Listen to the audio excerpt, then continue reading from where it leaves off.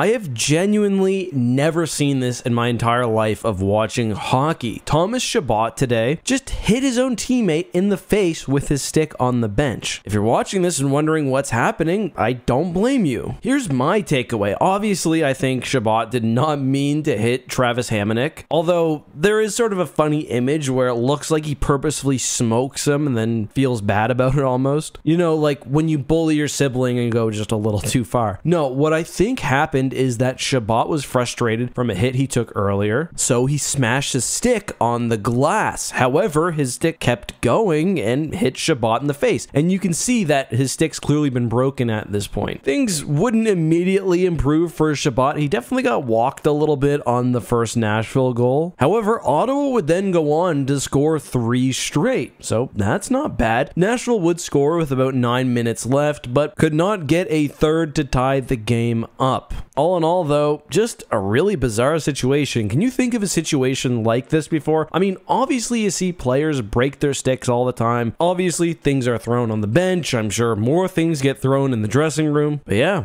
this one I think is new. Let me know your thoughts on the game and the incident. I might be putting it a bit too seriously down below.